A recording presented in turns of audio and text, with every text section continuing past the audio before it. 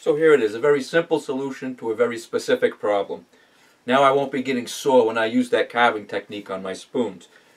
Now I made this using electric tools, but it's so simple that it would be easy to make it using hand tools. It's basically just a board hanging around your neck, and I put a little divot in it to help catch the end of the spoon when I'm working on it so it's not sliding all over the place. Just in the little while that I've used it, I'd say that it's definitely worth having and definitely worth taking the few minutes that it takes to build it.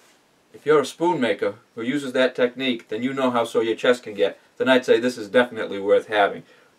If you like my videos, please subscribe to my channel, and as always, thank you for watching.